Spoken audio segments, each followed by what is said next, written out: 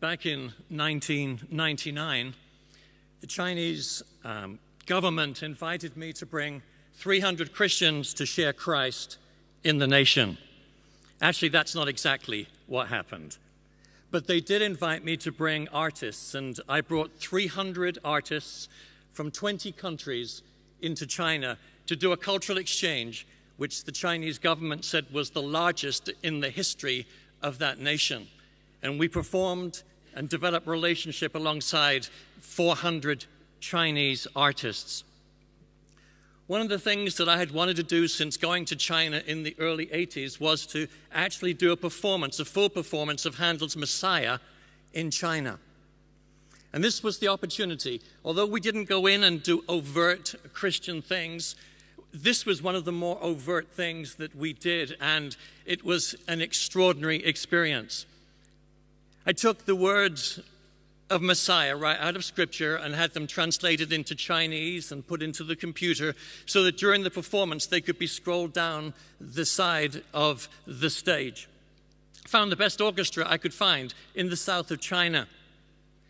And I had artists, soloists from Europe, North America, and China, and a recorded choir. And together on the 10th anniversary of the Tiananmen Square incident, we performed Handel's Messiah, performed by an orchestra that had never played it before, to an audience that had never heard it before.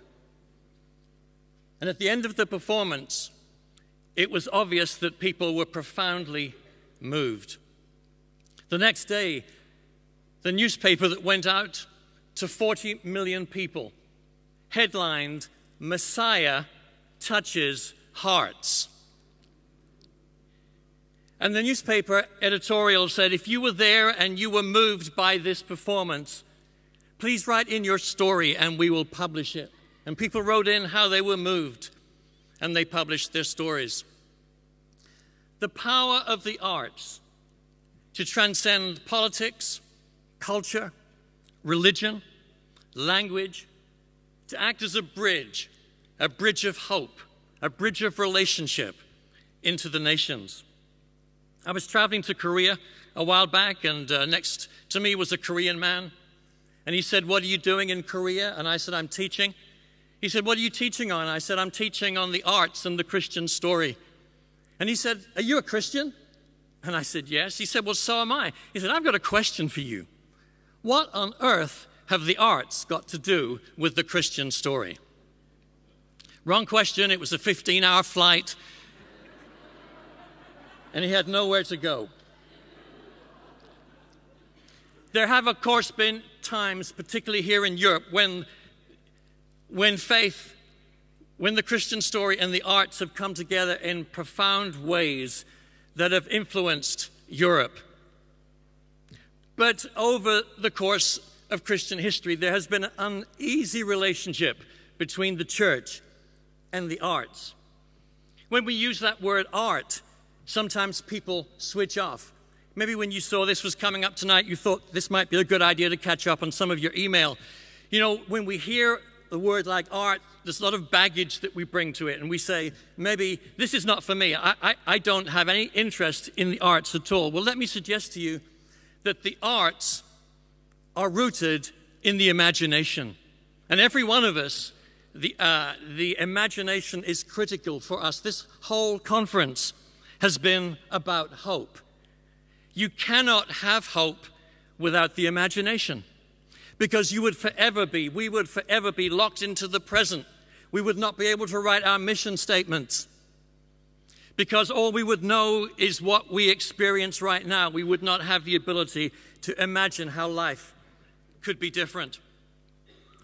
And I believe we need, here in Europe, in the churches, to bring a recovery, an understanding, a theology, if you will, of the arts and the imagination. Scripture introduces us to a group of artists. These artists are very despondent. They're discouraged. They're struggling with their identity. In fact, they're so discouraged that they have given up their craft. And these artists we find in Psalm 137, and they're weeping by the rivers of Babylon. They're part of God's people in exile. And they're longing to go home, longing to go to where they belong. And they're struggling, and they've abandoned their instruments. They've laid them up in the willow trees. And I believe today that is a picture of so much of the church, and certainly the church here in Europe, where we have not understood the arts and the imagination. In fact, the church has been in exile to those things for so long. And one of the casualties, of course, has been those who have been gifted and called in special ways to be artists. And they've struggled in the church, struggled with their identity, struggled to understand how they could take that God-given gift and use it for His glory. And many of them have abandoned the church because they found no place where they could take and celebrate that gift. Others stayed in the church, but they gave up the very gifts and calling that God has placed upon their lives. And as I travel in Europe, I find gifted believers, artists, called and gifted by God, who today are in great pain and are struggling and are wounded. And it's not always the church's fault. We understand that, because artists can be very difficult people. But I believe this is a picture of what is happening and has been happening for a very long time. A situation of exile. But we know in the scriptures, the prophets began to speak that a time was coming when God would take His people out of exile and take them back home to Jerusalem, to where they belonged. And the word of the prophet Isaiah in Isaiah 62 says, move through, go through the gates, prepare the way for the people, build a highway, remove the stones. And God was saying to His people, I'm taking you out of exile. I'm taking you home to where you belong. But I want you to prepare the way for those who are going to come. I want you to take those stones that have been stumbling blocks and will be stumbling blocks and remove them. And I believe today we are living in a time of homecoming as it relates to the church and the arts. Would I like to see us further along the road? Absolutely. But when I look back in England, where I was 40, 50 years ago, and I see where we've come today, there's been tremendous progress, but we have a long, long way to go. But the move has begun.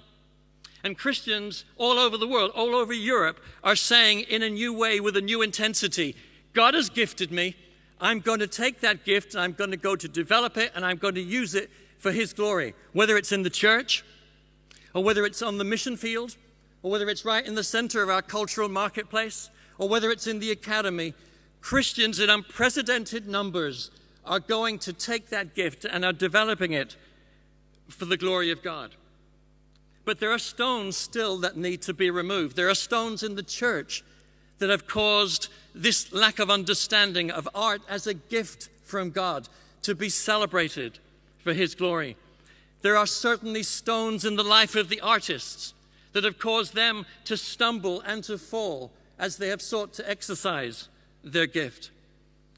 And there are stones in our culture that, if we're not aware of, that they will too cause the artist to stumble. And sad to say, I know a number of artists who love God and were very gifted and who wanted to go out into the center of the culture to be salt and light, and today no longer mention the name of Christ. But on the return home, there was a vision, there was a task to fulfill. And Isaiah 61:4 makes it very clear that the returning exiles were to rebuild and renew and restore the ancient ruins that have been devastated for many generations. And I believe today there is a homecoming.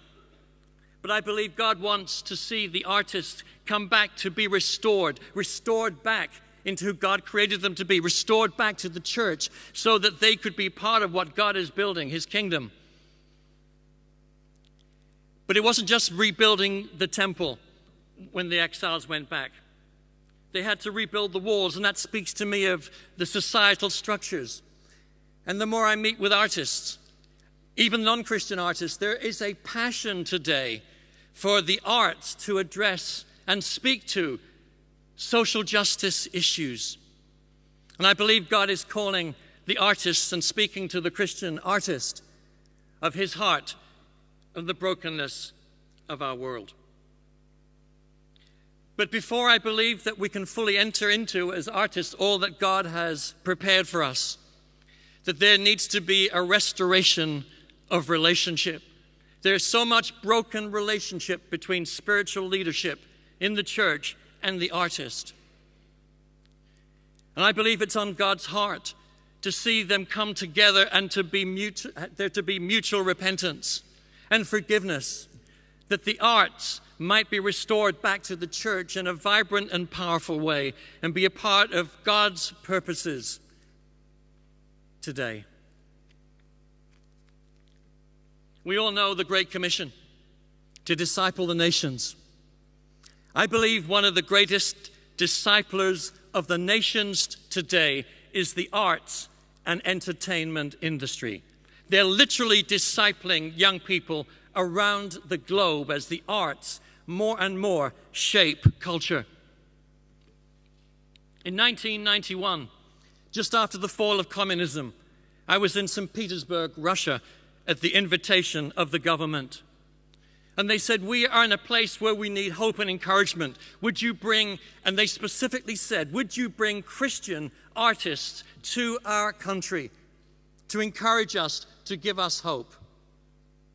And at that time, they told me that they had a building in the middle of St. Petersburg, a palace that had been the headquarters of the Communist Party for 70 years. And they said, that building has a terrible reputation. We need to rehabilitate it. Would you help us to do that? Would you take this palace? Well, being English, no one had ever offered me a palace before, so I was pretty excited.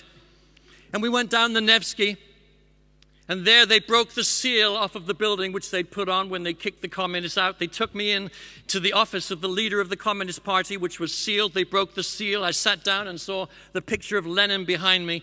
But at that point, at that historic moment, I believe God spoke to my heart in one of those life-defining moments, that he wanted to open the doors of nations that were closed to his truth, and that he was going to do it through the arts and through the imagination. This should come as no surprise that God is interested in the arts. When we look at how God communicated his story to us, it's been suggested that 75% of Scripture is narrative and story that appeals to the imagination and invites us in to participate. 15% of Scripture is poetry. And so 90% of the way God communicated his story to us appealed to the imagination. Only 10% of Scripture is didactic, instructional, and propositional. And what have we done today as the church? We have reversed that. And so in the retelling of that story, 90% of what we do is didactic, instructional, propositional. Only about 10% appeals to the imagination. And if we look in Scripture, we see the arts there were part of celebration. They were part of worship. The arts were part of warfare. They were used to bring revelation and understanding. They express truth and beauty. And even God himself is introduced to us as the original artist. And we're made in his image with the ability to be creative people and to appreciate beauty. He even placed the man and the woman in the garden, and he gave them trees that were not only functional, good for food, but also beautiful to look at, because that's who God has made us to be. There is an aesthetic dimension of our life. And when God's people were in the desert grumbling about the manna burgers, God commissioned a work of art, a sculpture, through which he spoke to his people and brought new hope and healing to them. Was it the art itself that brought that restoration? No, but it was a window through which the people looked and saw God in a fresh and a new way. When God was giving Moses the 10 Commandments, at the same time, he commissioned the first school of the arts and chose its director, Bezalel, to make artistic designs in the tabernacle. We look at the street theater and performance art of the prophets, the celebrative dance, the music therapy, the provision of music in Scripture, and Jesus himself, this great storyteller who always appealed to the imagination of his hearers. We are living today, I believe, in a cultural shift. Two writers have used a car analogy in describing this. McLaren, talking about modernity, said this: narrative, poetry, and the arts in general took a backseat, or else they were asked to leave the car entirely to hitchhike on their own. Or they were brought along for their entertainment value, but generally not as serious front seat colleagues in the church in the search for truth. This was modernity. And today, very often in the church, the artists are taken out of their box and dusted off at Easter and Christmas and then put back in the box for the rest of the year. We've not understood the changes that are happening in our world, nor have we developed an understanding biblically of the place of the arts and the imagination. But Daniel Pink goes on to say this, taking the analogy of the car, talking about postmodernity. He says this: the future belongs to a very different kind of person, with a very different kind of mind. Creators, artists, designers, storytellers. Right brain thinking is suddenly grabbing the wheel, stepping on the gas, and determining where we are going and how we get there. And I'm sure for many of you here today, that's a very scary thought. But we need a paradigm shift as believers. N.T. Wright says this about the arts: the arts are not the pretty but irrelevant bits around the border of reality. They are highways into the center of a reality which cannot be glimpsed, let alone grasped, any other way. The arts are essential for life, and they are essential for faith. And I believe, like the Lord called Lazarus out of that dark place of death, He's calling the church today out of that place of death as it relates to the arts and the imagination. He's calling artists out of their wounds and their pain, and He's calling them back to a place of life. But you know, what I find very often amongst artists, and it's not just artists, find it with Christian workers in many parts of the world, we're jaded with cynicism. And you see, cynicism is the enemy of hope. It says, I've been there, done that, got the t-shirt, didn't work, therefore I do not want to believe anymore or hope anymore. And many artists are in that place, but thankfully they're coming out of that place and they're coming to a place of healing, and I believe are going to be used by God very powerfully in these days as they come back into the church, the mission field, the marketplace, and the academy. I heard a story the other day about a group of artists who went to a Muslim country. And before they went, they just prayed and said, Lord, speak to us about what we should do. And they felt like the Lord gave them the scripture about He being the door. And so that's what they did. They went into this Muslim nation and they spent the time there looking around, finding doors and painting doors. And there was a young girl, an artist there, and she was having such a hard time with this. And as she prayed about it, she felt like the Lord said, I want you to paint a lock. And so she found this huge, like medieval type door with a huge lock, and she painted it. And through the lock, she painted a door in the distance that was slightly ajar, and there was light coming out of the door. And the time came when they finished, they went down into the marketplace, and they put their artwork there and exhibited their artwork. And as she was looking, she saw this old man standing in front of her painting. And he was looking at it and engaging it and staring at it. And as she watched, she saw the tears rolling down his face. And she grabbed a translator and went over and said, Sir, I see that you're moved by my painting. Can you tell me, what is it that you're seeing? And he said, this is my life. He said, all my life I have searched for the light. But there has been this huge door that has prevented me entering into it. And there was a lock that I could not open. And if you are the artist who painted this picture, you have the answer. Will you tell me, how do I open the door and move into the light that I have searched for all my life? Right there in the marketplace was a profound dialogue about Christ, the door. We don't have to have Christian iconography in our art.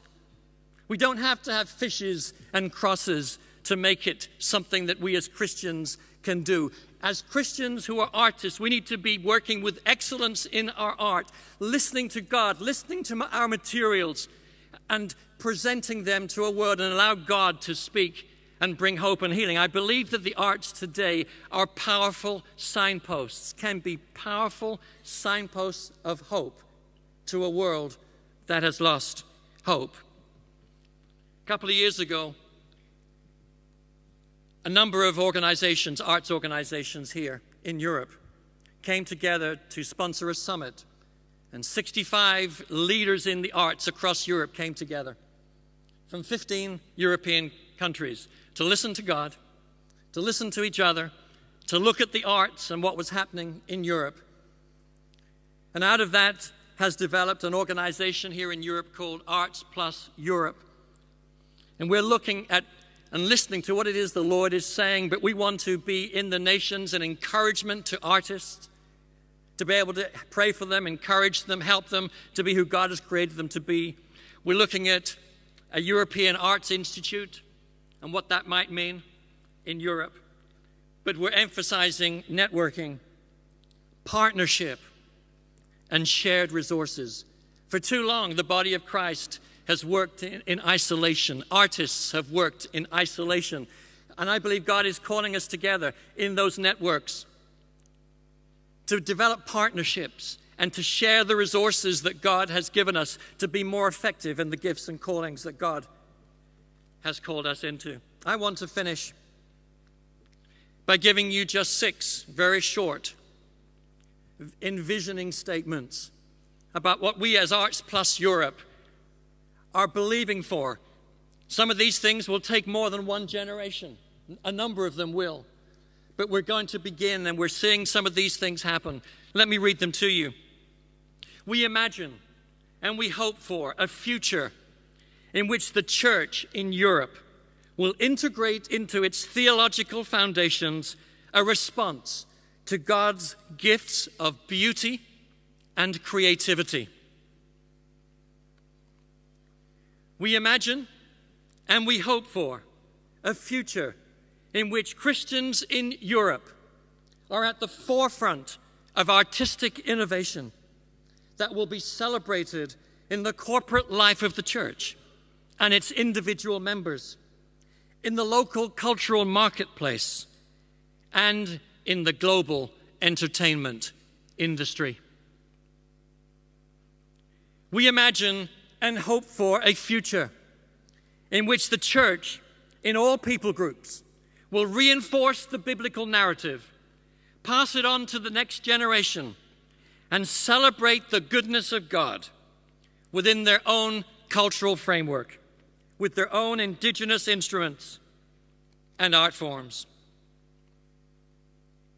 We imagine and hope for a future in which artists will desire to be excellent in their craft, spiritually mature in their walk, humble in their attitude, servant-hearted in motivation, moral in lifestyle, and uncompromising in their obedience to Christ. We envisage and hope for a future in which art patronage is once again seen as a responsibility of the church, enabling great works of art to be produced that will affirm our story, celebrate our common humanity, challenge our thinking, enrich our world, and bring glory to God. And finally, we imagine and hope for a future in which Christians in every diverse cultural context of our world will exhibit a lifestyle of creativity and beauty, pointing to the day in which the original artist will make all things new. We're going to close this segment with showing you a short video about the Crescendo Summer Arts Institute that grew out of HOPE.21. And I hope this will encourage you and inspire you. Thank you.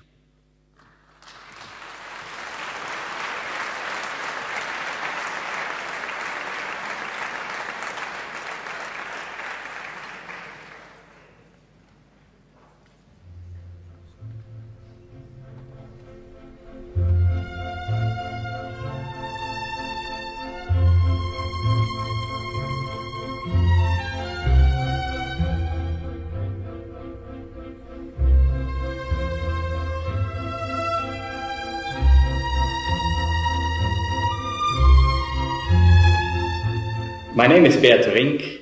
I am leading Crescendo International, this movement which is organizing the Summer Institute of the Arts in Hungary.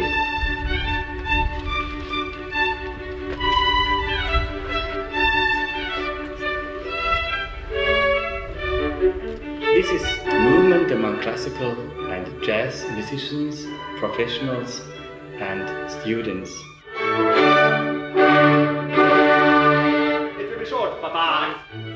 Our goals are networking around the world.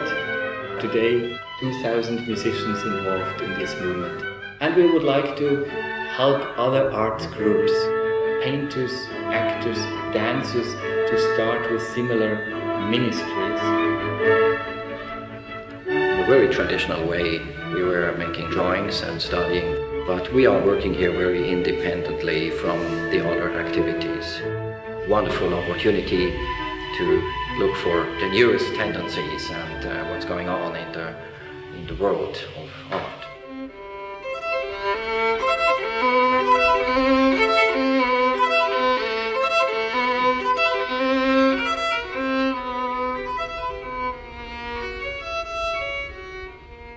I think there are two reasons why someone should consider coming to the Crescendo Summer Institute of the Arts. The first involves what we see behind us. Rehearsal taking place where people are working towards excellence, opportunity to study with some of the greatest teachers in the world. We are constantly amazed at the quality of the teachers that this institute attracts. On the other side, the reason to come is for those who really want something more than just art. People who want to find faith in art, to come to a place where we are worshiping, where Christians are gathered together in one place. Last summer was the first time I came here, and I had heard many really good things about this institute from many different friends. I have met people who share both my faith and my musical interests. Relationships that are gonna endure forever, and it's very powerful because it's an international family. It's a great gift when you can work with people who are over your level. I really enjoyed to talk to some people and get some new ideas.